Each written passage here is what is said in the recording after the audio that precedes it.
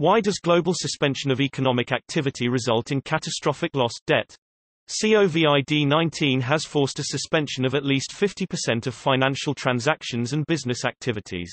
Materially, not much has been lost, consumables have been spared, equipment is dormant, maintenance is mostly inexpensive. Why is the health crisis expected to bankrupt many businesses? Is most of the loss speculative? I naively imagine that using government moratoriums on bank debt interest rates and fees, it is possible for companies to organize a state of dormancy and maintenance for an extended period, without incurring significant loss. Can you give a summary of why it is not so simple, and why the losses are a lot worse than a financial and material dormancy? It creates losses. First, many businesses don't own their own building, land, equipment.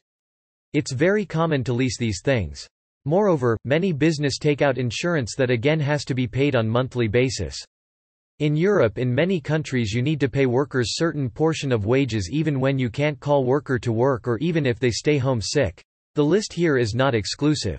The point is many business have non-trivial fixed costs that have to be paid whether business operates or it doesn't. Furthermore, in short run even some variable costs, like wages to employees on production line are fixed, and in many countries this can be up to several months. Hence, it's not like a dormant business have no costs. You might ask why then we don't suspend for example these leases etc., but that just moves the problem to the different parties and does not eliminate this issue. Moreover, very large business might have enough financial cushion to absorb losses for few months, but there are many small medium-sized business that can't do that.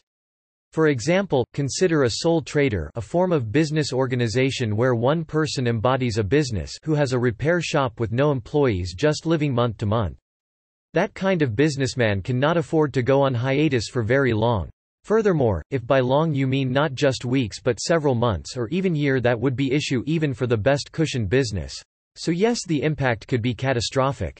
For example, according to this Vox blog, the impact under some scenarios could be worse than recent 2008 crisis. Enter image description here.